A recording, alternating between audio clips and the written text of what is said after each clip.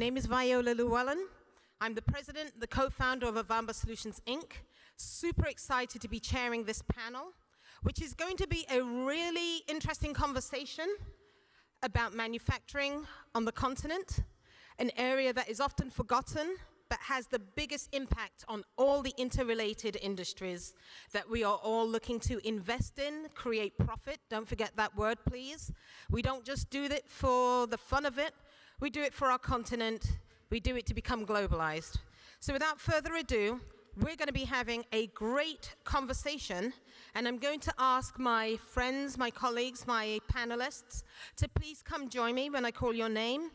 Madame Bireme Sock, the founder of Kwely. I believe you're here.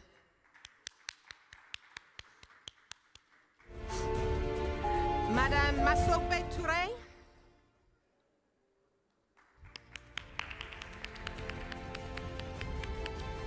Mr. Olu Pitan, the Managing Director of Bank of Industry of Nigeria. And forgive me, I forgot to tell you Madame Touré's title. She's the CEO of CETA Group here in Ivory Coast. And we were going to have the pleasure of Mr. Gagan Gupta, CEO of Arise, but unfortunately, he is unable to join us, but I know he sends his regrets and best wishes. And I think at this point, we can dive in for an exciting conversation, and hopefully there will be some questions and answers at the end.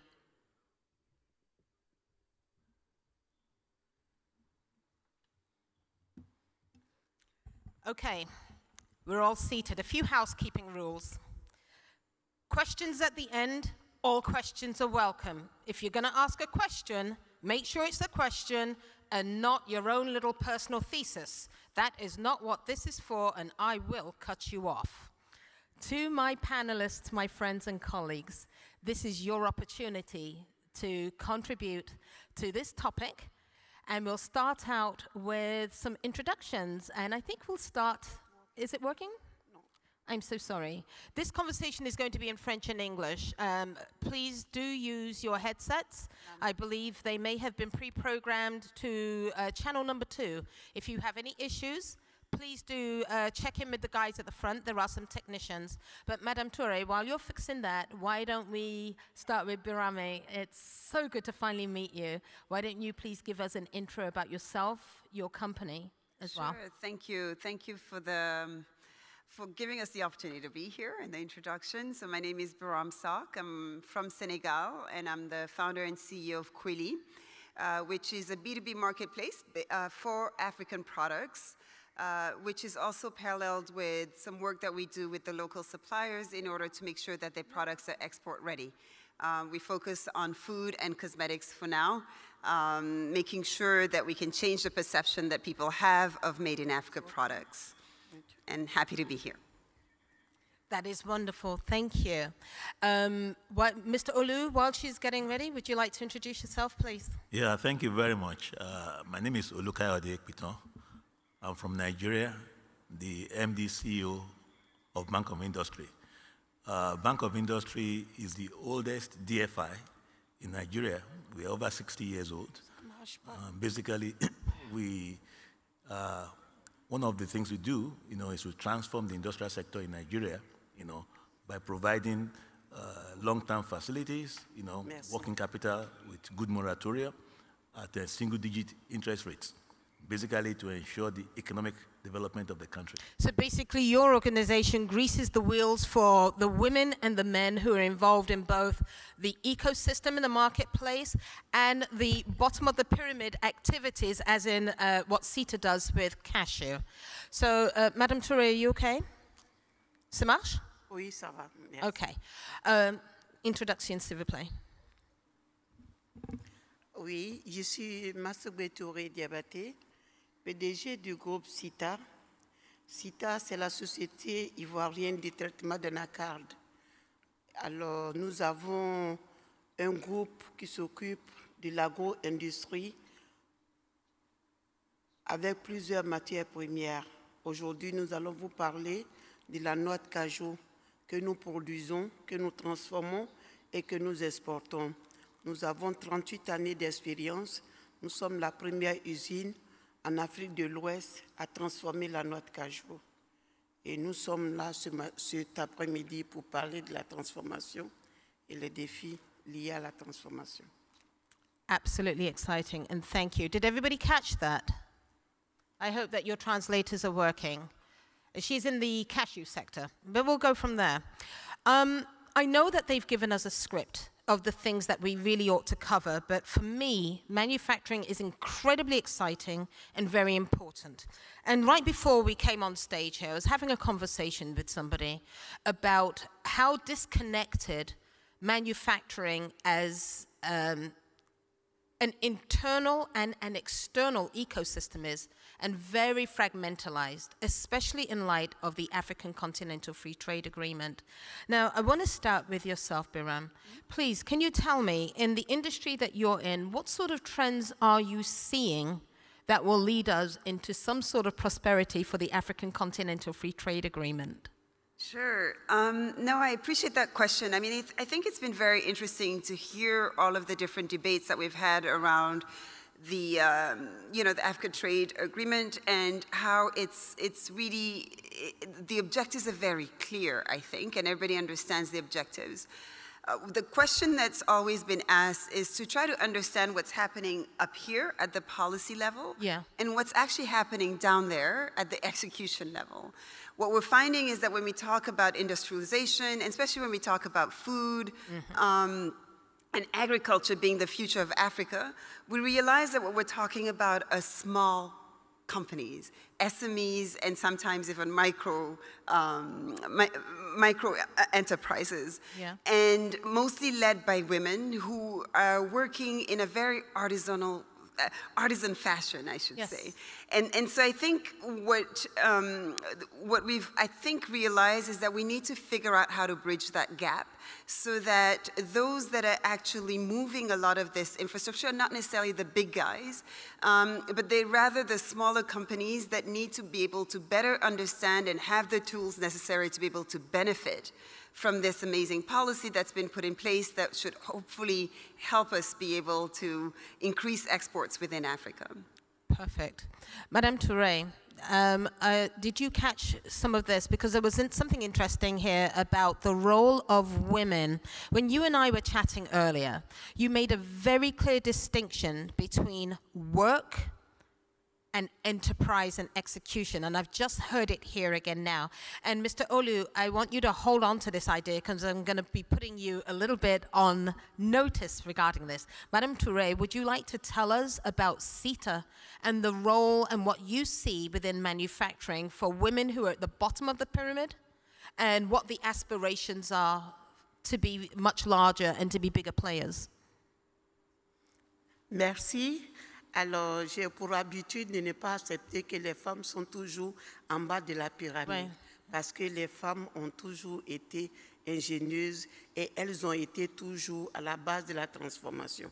Qu'elles soient petites, moyennes ou grandes, elles arrivent toujours à transformer ce qu'elles ont autour d'elles. Et c'est ce que nous avons vu depuis toujours. Le rôle aujourd'hui de la CETA est d'encourager, et elle a toujours encouragé. Parce qu'au moment que la CETA commençait la noix de cajou, la Côte d'Ivoire n'était même pas sur la liste des pays producteurs de la noix de cajou. Et nous sommes venus, aujourd'hui ça nous fait 38 ans, mais l'anacarde n'est pas venue d'ailleurs, l'anacarde était ici. Mais à la base, c'était planté pour faire le reboisement. On n'avait pas encore vu le côté économique. Et quand on a vu le côté économique, et lors d'une mission, je suis revenu dans mon village et j'ai démissionné de mon poste pour me mettre à la disposition de mon village pour pouvoir développer cette culture. Nous avons commencé par 5 hectares avec des femmes, justement, où on a créé une petite coopérative avec 5 hectares. Et après 4 ans, nous avons récolté. Mais ce que nous avons récolté, je n'ai pas vendu 1 kilo. J'ai fait la distribution gratuite des semences et expliqué les techniques de planting aux femmes, à ceux qui voulaient s'intéresser. Et aujourd'hui, on peut vous dire que la Côte d'Ivoire est le premier producteur mondial avec plus d'1 million de tonnes. C'est une réussite. Mais nous disons qu'on ne va pas toujours continuer à développer l'économie des autres à notre détriment. Si nous avons cru en cette filière, c'est bien pour avoir le retour sur investissement. Donc, il nous faut passer absolument à la transformation. Et c'est pourquoi, depuis 20 ans, j'ai fait la première usine de traitement de noix de cajou. Et aujourd'hui, je peux vous dire qu'on n'a aucun complexe et nous transformons, nous exportons sur le continent partout dans le monde. Nous exportons aux États-Unis, en Europe, un peu partout. But I think from the little I did understand of what you're saying, and I'm going to pass this on to you, Mr. Olu. Was the translator working for you? I would very much like you to respond to this from the perspective of the sorts of initiatives that you've been driving. I'm pretty sure you've seen some familiar and similar situations in Nigeria. Would you like to comment? Thank you very much. It was very interesting listening to her when she didn't agree that the women are at the bottom of the pyramid. Yeah. I think I agree with her to a large extent. Why? In Africa, most of the businesses are medium, micro, small, medium enterprises. Over 90% of businesses in Africa will fall into that category. Most of those businesses are actually headed by women, because women they can multitask. When they have children, they need to take care of the children. Even when the husband is not working, they cannot afford to have children at home who are not being fed. So one way or the other, they will do one kind of business or the other. But then they normally have a challenge in Africa in raising finance for their businesses, because most of the lenders, unfortunately, are men. You are on dangerous ground. Yeah. You are telling some scary but painful truths, and I congratulate you that for is that. the truth. Yeah. And they normally require the women to come up with security. Most of the security are held by the men. Yeah.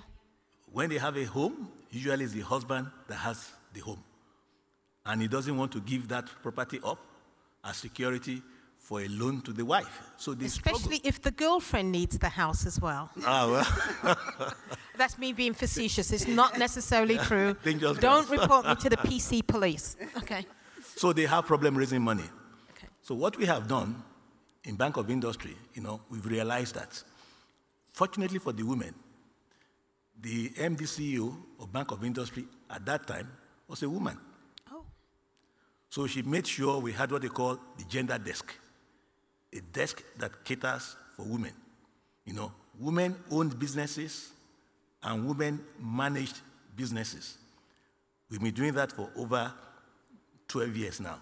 Okay. And I can tell you that banking women is good business. Women actually pay their loans. The rate of repayment for women is higher than the men, and it's been proven all over the world. So if you actually bank the women, you are doing good business. So I agree, but things are changing. Yeah. And things have to change some more. There are facilities now that you have, the FAWA, all of those things that are actually meant for women, to make things work better for them.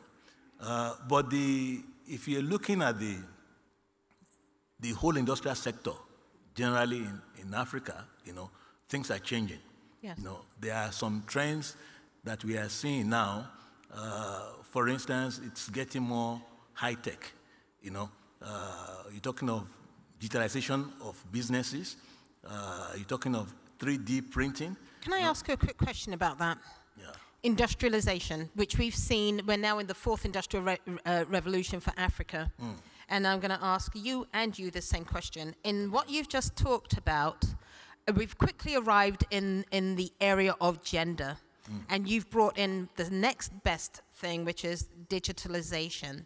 In your opinion, accelerating the role of women through this continuum, is this a policy or an execution issue? Because Birame brought that up, and I want to get your feedback and yours as well. But can you address that very quickly? Well, maybe both. Okay. Because most of the businesses run by the women are small businesses. They are not usually the businesses that make use of these modern tools. But these modern tools are important if you want to scale up.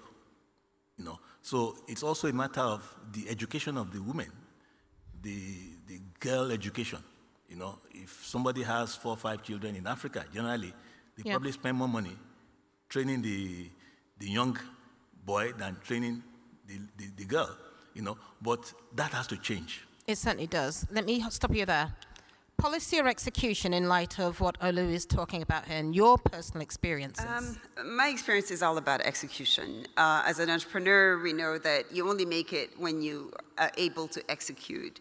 And, you know, the interesting part for me when we talk about manufacturing and industrialization, especially within the context of Africa, is when I wanted to start, I was actually looking at Alibaba. And I was just like, how can we build an Alibaba for Africa? But then very quickly realizing Alibaba was organizing a sector that was already industrial. That was their strong point. In Africa, maybe our assets are different. We do not yet have that industrial sector. Do we have to build it exactly the same way other people have? We don't. Do we have to build it just around those that do big things, which would be majority men, or do we have to build it thinking right from the start about the SME and the woman and anybody else that doesn't necessarily have the same profile that people are used to seeing? And I think we have a big opportunity to start from scratch and build something that Africa actually owns and that's specific to Africa.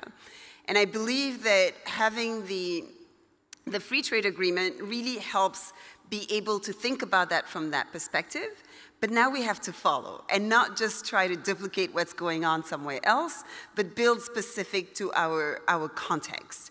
And so to me, I think that's the biggest challenge. It's figuring out how to execute, because when you talk about execution, it's about making sure you're dealing with the reality. Yeah. And that reality is different. And so the way we execute just needs to change.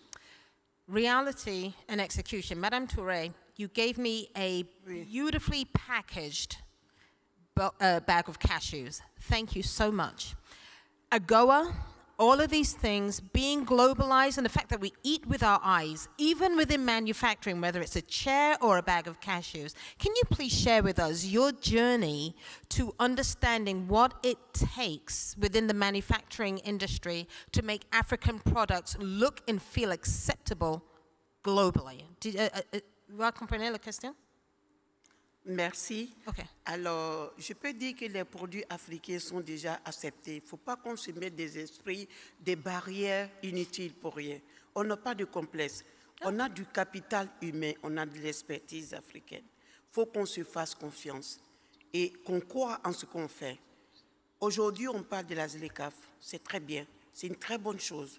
La seule chose qui handicape l'exécution sur le terrain, c'est la logistique. Il faut qu'on arrive à circuler librement. Il faut qu'on arrive à circuler facilement et à la portée de tous. Parce qu'aujourd'hui, circuler dans notre zone est un peu plus cher. Et du coup, ça entrave la circulation des produits et tout ce que nous transformons. La chance n'est pas ailleurs. Et je pense qu'en tant qu'industriel, je ne dis pas, bon, tout à l'heure, mon voisin m'a dit que avec les femmes, c'est les petites entreprises, etc. Je ne suis pas d'accord. Moi, j'ai 5 enfants, j'ai élevé mes enfants et j'ai travaillé à la plantation, j'ai fait mon usine et on continue de travailler. Et ces enfants-là, aujourd'hui, continuent aussi de travailler avec nous. Ce qu'on voulait faire comprendre, l'industrialisation de l'Afrique ne se fera pas sans les femmes entrepreneurs. Et c'est les femmes qui sont au devant de l'industrialisation. Yes. Parce que c'est elles qui ont l'idée, la patience, la vision de pouvoir transformer nos matières premières, quelle que soit la quantité produite. Et ça, c'est extrêmement important. Et nous ne pourrons pas arriver vraiment à l'industrialisation tant souhaitée par l'ensemble des acteurs, l'Afrique ne peut pas s'industrialiser si on met d'autres franges à côté, ou bien qu'on se dise que mais cette frange, c'est juste des petites entreprises, ils ne peuvent pas grandir. Je pense qu'on doit grandir ensemble, on doit évoluer ensemble, on doit investir dans l'industrie. L'Afrique doit s'industrialiser. Ça a été dit depuis hier, mais ça a été dit il y a plusieurs années avec le président de la BAD à Dessina. Et il a dit qu'il fallait qu'on arrive à arrêter des formalités, comme on appelle ça, les préjugés, et d'aller immédiatement à l'industrialisation.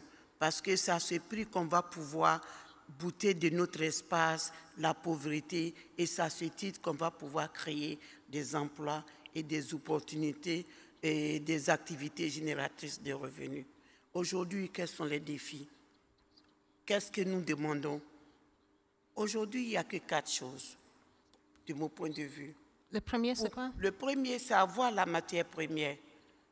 La matière première en abondance et en qualité. Okay. Si nous avons la matière première, deuxièmement, il faut avoir le process. Et le process, c'est de maîtriser son activité. Le process, c'est d'avoir le bon équipement pour pouvoir faire la transformation. Le process, c'est aussi la digitalisation. Le process, c'est de savoir comment il faut maîtriser la chaîne de valeur du début jusqu'à la fin. Une fois on maîtrise le process, troisièmement, c'est le marché. Il faut avoir des débouchés, parce qu'il ne faut pas produire avant de savoir comment je vais évacuer. Donc il faut avoir le marché.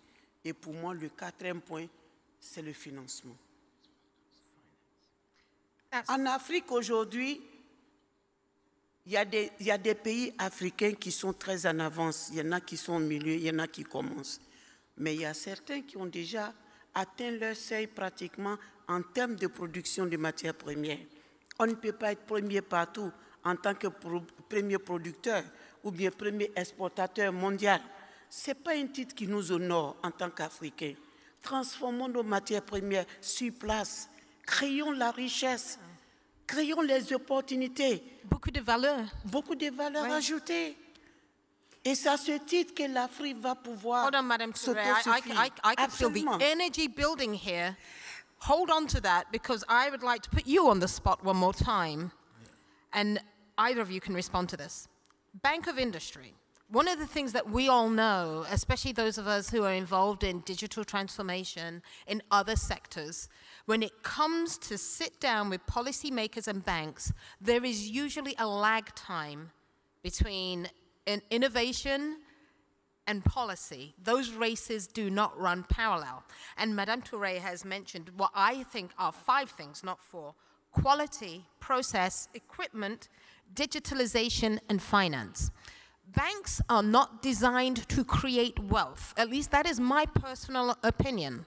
But the Bank of Industry, even by its name, seems to have a title and a mandate that might allow them to push a little bit further, because without these 5 items that Madame Touré mentioned, we continue to see what we have today.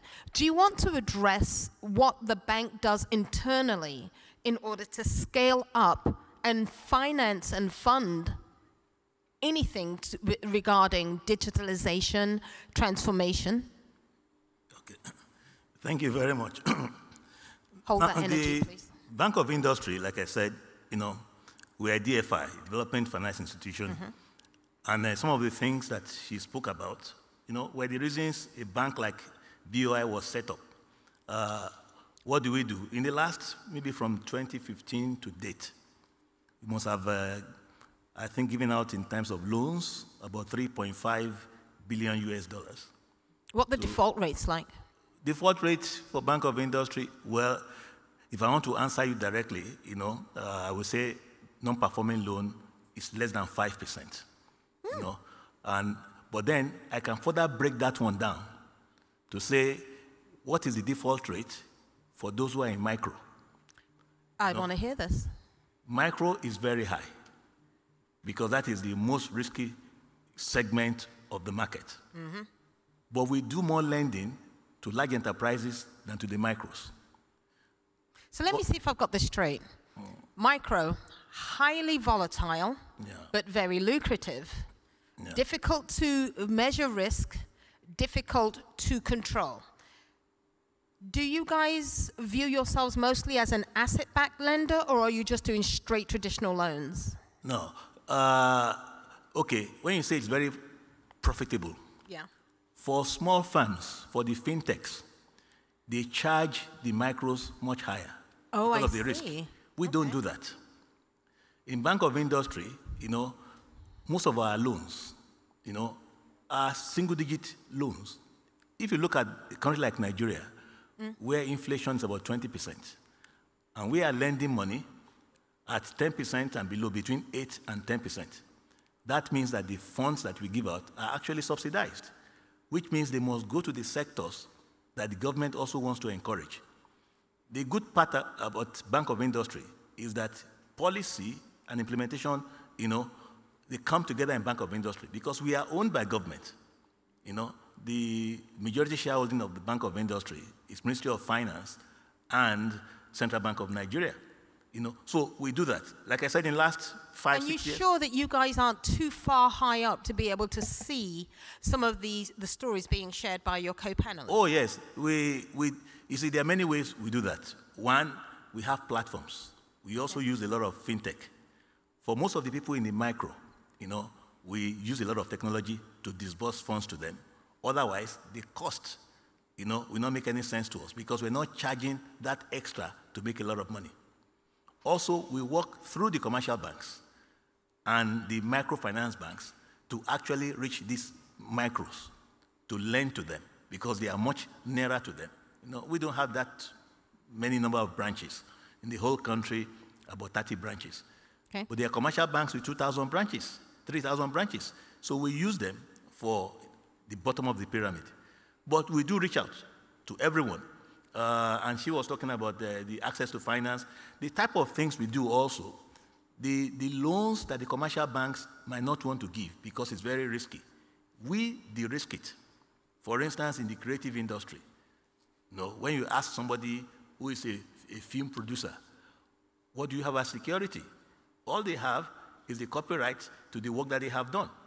So we have to figure out a way that we can finance that film production using what they had produced. And we do that. So most of the films that you watch, coming out of Nigeria. Did you say films? Oh, yes, films. Nollywood? Nollywood. We are active in Did Nollywood. not see that coming. Okay. Oh, yes, we do that because a lot of people are actually employed in that sector. You have people that do the decorations, people that do the costumes, the people that work on the cameras, the venues that they use. It's a whole ecosystem, and we're very active in it. Can I give Birame? I felt the energy rising in response, and I know that having exited a company and you've been strongly involved in manufacturing, how do you react to that, especially in light of having raised money yourself? Yeah, I mean, no, I think there's a little bit of a disconnect. Not necessarily, in Senegal we do have the equivalent maybe of which is called the DER, which is a government arm that funds women and youth, and they do microloans as well as they do equity deals. Where I see the disconnect is, with Kwely, what we've done is that we said we were going to start focusing on access to market, so the distribution, creating that market, creating that demand at the international level. What we realized very quickly is that the demand is there, that there's a lot of sponsoring to get these local, producers to go to different shows, to go meet with potential clients, et cetera, maybe with cashew nuts or baobab or any other products that we may have. But what happens is the sale doesn't happen. And the sale doesn't happen because usually they're asking very high volumes. And this supplier is quite small. And so what happens is not only are they small, but also their products don't meet certain standards.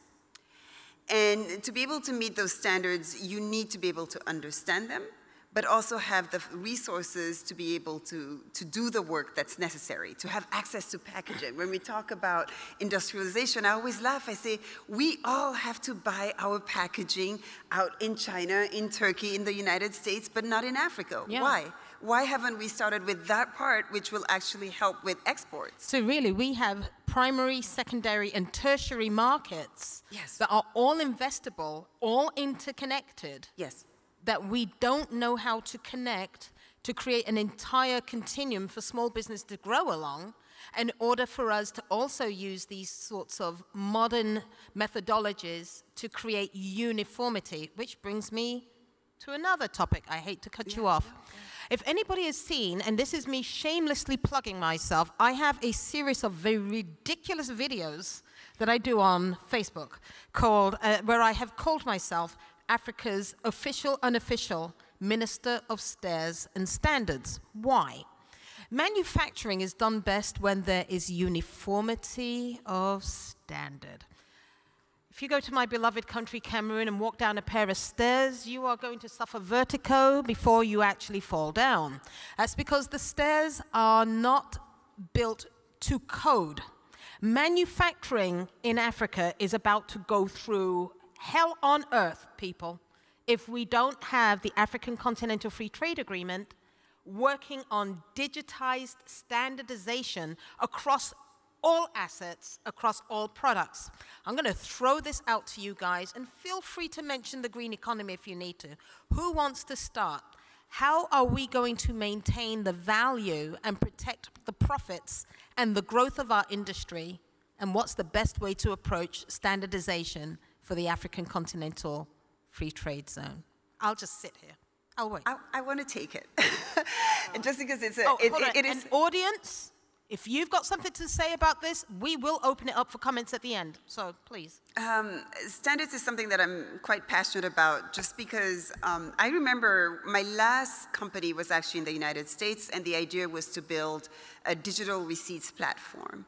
And what I realized very quickly is that if we were going to be able to capture data from point of sale from different retailers, we were going to need a standard. And the first place I was able to go to was the National Retail Federation, because they actually had a particular division which was called the Association for Retail Standards, Technology Standards. And there we were able to develop a standard for digital receipts, which today is still being used by most point of sale manufacturers, by all of the data analysis companies or data analytic companies, etc. And so I think what it is just a matter of building an African retail standards body. Yes. And building that body and studying the different areas of it, not necessarily just e-commerce, but looking at it from a textile perspective. How do we identify sizes from a food perspective? Today, what we do is that we base all our food standards, nutritional facts, based on the FDA standards. Because we don't know what other standards to go by. So if I go to the States and ask them about Egusi, Gary, and okra, they don't have the numbers according to us. They have what they've done. That's correct. Okay. And certain products, they probably do not even have the English name the for it. proper standards for it, because it is products that are not yet available there. And so I believe that there's an important part that's missing to this whole ecosystem, and that we just have to break it into different pieces and just work through them as a continent. Not necessarily just in each country. Yeah, I'm hoping that you caught this. I would love to hear your thoughts. Bireme has brought up points that are very dear to my heart. I'm so sorry to cut you off. I would love to get your response. Standards. D'accord. Je pense que pour ce qui concerne les normes, on ne peut pas standardiser les normes de plusieurs matières. Je pense que la normalisation peut se faire par filière. Et quand on fait la normalisation par filière, on a plus de chances de pouvoir s'agrandir et mieux même exporter. Et c'est ce que nous avons fait ici en Côte d'Ivoire avec même la noix de cajou. On est en train de voir et on travaille là-dessus pour voir comment effectivement on peut avoir une norme ivoirienne dédiée à la noix de cajou Côte d'Ivoire. Okay. Donc voilà, donc on essaie de faire des normes à ce niveau. Et on a aussi un bureau d'études, un bureau de normalisation qu'on appelle Codinorme, mais qui fait la normalisation de l'ensemble des produits. Et quand un producteur ou bien une filière a un produit comme ça, peut venir pour pouvoir faire la norme. Maintenant, une chose, c'est de normaliser dans son pays et harmoniser. Mais une autre chose, c'est de savoir est-ce que cette norme est reconnue à l'international. Donc ça aussi, c'est une autre barre de manche. Pour moi, il faut une organisation et voir les petits producteurs, comme on dit tout à l'heure, les détaillants et autres, les accompagner à grandir. Parce que plus il en aura, mieux ça voudra. Parce que les petits détaillants ou bien le petit producteur ne doit pas mourir petit producteur, à mon sens. Doit effectivement avancer, progresser dans son activité, à la limite devenir un semi-industriel et rattaché à une grande industrie qui va lui permettre de pouvoir évacuer son produit avec des standards qu'il va respecter et à partir de cette chaîne de valeur, on peut aller jusqu'à l'international. Parce que le tout n'est pas de produire. On va produire, il faut qu'on transforme. Quand on va transformer, il faut qu'on arrive à évacuer. Donc, sur quel marché? C'est vrai, nous avons le marché local. Nous avons le marché local. Mais il faut, en plus du marché local, il faut voir à l'international. Le marché local pour 2 produits, parce qu'avec le riz, par exemple, nous devions produire le riz. And there should be no difference between the two, whether it's for local consumption or for exporting, right? Local, comme à l'exportation. Sure. Voilà. Mr. Olu, I'm pretty sure you've got some amazing experience in this area and some comments. Yeah, thank you very much. What you just mentioned about standards is very, very important. Yes. Because Africa is losing a lot of money by not meeting standards. Now, the other problem that we have is the colonial background. Some African countries, had British background. Some have French background. Some have Portuguese backgrounds. Some of these countries have different standards. So if you now Which ones in particular, or should we be more polite? Which is why, that's where I'm going. Okay. That the same pragmatism that made African heads of states to come together and sign the African Free Trade Agreement must be used when it comes to standards. Like she said, there must be a body set up to harmonize these standards. Otherwise, the person from Nigeria cannot sell in Ivory Coast. Exactly. And then you have to look at the standards between Africa and Europe. Mm-hmm. So don't also lower the standards for Africa because it means we're going to limit the market to Africa. Even though we are talking of a market of 1.2, 1.3 billion people. Yep. Business to business, projections about $60 billion in 2030. But that can only happen if this problem is solved. And you should look, maybe that body should look at the areas where this, because if EU can do it, EU, there's so many countries, we can learn from EU. There are some standards that they have over the years. They have many years of experience. They've been able to put together. I think this is going to become an issue of tougher IP protection for African innovation, which is an industry of itself, and a body, as you mentioned, that is a combination of normal individuals along with the government. I think that the market forces of entrepreneurism and business has a huge role to play here, partnering together with the government, not in the old-fashioned PPPs, and it's got to be on a digital platform, and it has to be constantly revised, and it has to be fast at changing, responding to change, because the manufacturing sector as it improves and gets better, actually develops faster, especially for those products and asset classes that are aimed at consumerism and products that are used by the everyday person. Once you get into commercial, big-scale manufacturing, that's a whole different ballgame. But this entire continuum requires standards and interoperability. Otherwise, we're going to be looking at digital poverty tomorrow, and a new scream and hue and cry over the role of colonialism that just can't seem to remove its claws from our backs. And it needs to stop. Sorry if that upsets anyone, but we are talking about an industrial revolution that involves self-determination and autonomy within the space of creating from Africa's raw materials, which leads us to the next slightly scandalous topic. We stand on majority of the world's wealth, yet we're somewhat poor in comparison, and depending on what kind of a yardstick you use. And we mentioned women. And the fact that we're often closest to where the physical activity is, and often there is an atrophy of our numbers the closer we get to industrialization and mechanization. I'm going to start with you, Madame Touré. Have you seen this in your experience, and how do you think we can resolve this going into the future? And I need short answers because we're running down. Répétez les questions ou quoi? C'est clair? Okay. I was saying that the role of women in the bottom of the so-called pyramid has us very physically involved in labor with very little revenue appreciation for our efforts. And the further up you go on the industrial chart to where we're now mechanized and exporting finished goods, there are fewer women there. What do you recommend that we can do, because this is another area of financial inclusion that is really important for our future? Merci. Sure. Merci.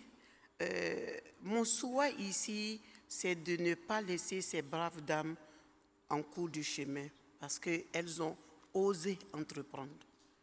Elles ont eu l'audace de créer une activité génératrice de revenus.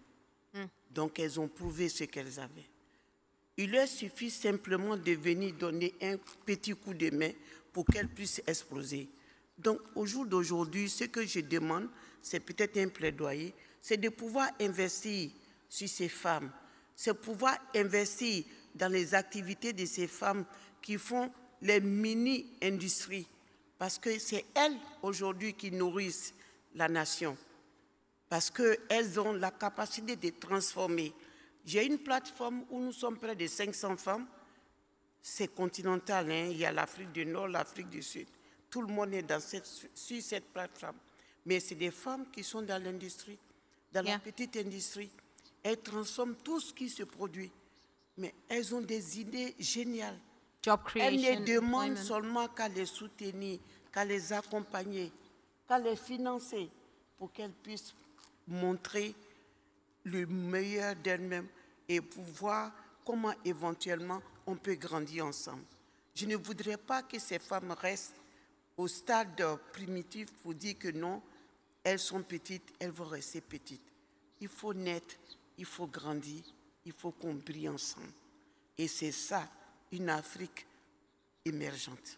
Yes. Did you want to add anything?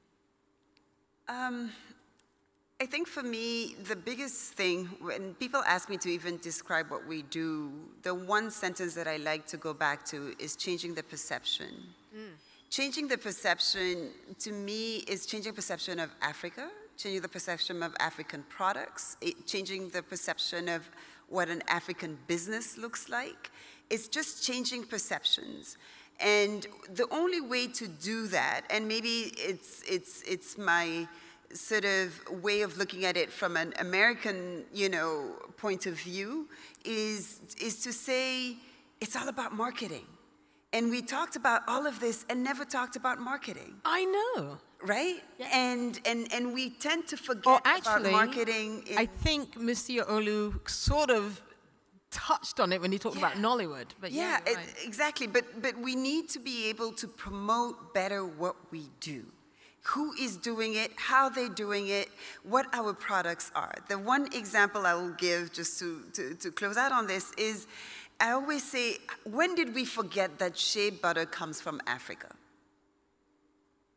We used to say, my mother's generation, my grandmother's generation, they used to like to go and buy imported products rather than going to the market to buy the shea butter that was available, 100% natural and organic. I have never gone into an African woman's bathroom without seeing an Avon product back in the day. You make a really great point.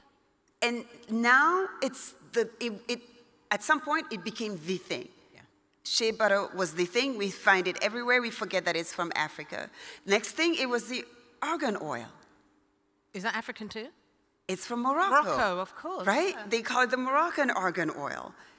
When are we going to make sure that all of these products that are now to come, especially on the agricultural side, the baobab, the tulukuna, the neem, all of these products that carry moringa, they carry such amazing nutritional value that the whole world is hungry for, because it's simple food, but it's natural food. When are we going to just own it from the production to the transformation to the distribution and be proud to say, this comes from us? You know, you're talking my language, and guys jump in. Things that we may not know about Africa. Apparently, the world's biggest supplier of lab rats is from Ethiopia. There is no such thing as Italian leather. It comes from over here. Sweden, Switzerland, they don't grow cocoa, but we do like to talk about Belgian cocoa and coffee and chocolate. There is a misnomer and a requirement to disrupt the narrative around how things are named, because it's really important. And just as we're wrapping up so that there's space, I would like to ask you, Mr. Olu, real quick, when you hope for the best for our continent from manufacturing, what 3 things do you believe will be absolutely imperative for us to make it to be the biggest global trading zone ever? Thank you. That's a lot of questions in one. I know, I'm sorry. No, it's okay. You see, manufacturing in Africa, you know, the prospects are huge. When you look at the figures now, you know, manufacturing in Africa is about 12% of GDP, okay, which is low. When you look at figures from AFDB about how much, you know, we require to put into manufacturing, you know, in terms of the funding gap in Africa, you're talking between 68 billion to 100 billion annually. So there's a big gap. But then you now get into the issue of this, the green manufacturing. Africa is so far behind. You know, our emission, you know, is about 3%. But at the same time, you're saying we should cut it down to 0. We should work towards 0. You know, there was a study done by McKinsey, you know, of what Africa requires to have 0 emission in the next 30 years. The figure is $2 trillion. Next 30 years. Where's the money going to come from? I don't even know. So Africans, you know, we need to do what we have to do. The funds that we are looking at to come from the West, you know, I'm not sure that money is going to come in. They're also the ones telling us to be 0, correct?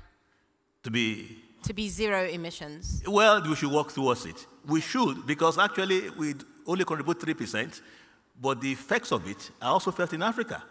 The flooding, the drought, the things that we see that are happening. Yes, so I would say Africa needs to put in money. So the 3 things are capital? Capital, do what you have to do. For now, by we need any to means expand. Necessary. Yeah, we need to expand, you know, so we can produce what we need. Growth. You know, and focus on the needs of Africa. Food sufficiency. Yeah. You know, part of the problems that we have, all this crisis that we have, we don't produce enough food. We spend our money importing food. At the very minimum, Africa must be able to feed itself. Madame Touré, les 3 choses très importantes pour le futur d'Afrique, dans le secteur de manufacturing. Did I say that correctly? Yeah? Yeah, perfect. I even forgot this one. D'accord. OK. Ton français a été correct.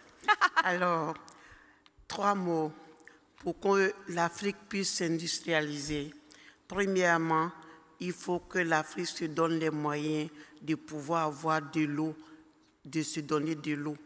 L'eau, extrêmement importante. Désaliner de l'eau. Oui, de l'eau. Yeah. Parce que quand on va maîtriser l'eau, on va produire du riz. Quand on va produire du riz, on pourra transformer et on aura l'autosuffisance alimentaire. Deuxièmement, il faut que l'Afrique arrive à se mettre ensemble. Quand je dis l'Afrique, l'ensemble des acteurs, il y a les politiques, il y a les partenaires au développement et les industriels, les acteurs, le secteur privé, qu'on puisse s'asseoir pour se parler franchement, parce qu'on sait où se trouve le nœud. Beaucoup a été fait, mais beaucoup reste à faire. Mais personne ne le fera à notre place. L'Afrique regorge un capital humain extrêmement important, intelligent. Faites-nous confiance. Il faut qu'on se fasse confiance, qu'on se parle et qu'on se dise, on se parle en face pour voir quel est le problème. On le sait, ce n'est pas l'argent qui manque, ce n'est pas les projets qui manquent. Alors pourquoi on n'est pas industriel?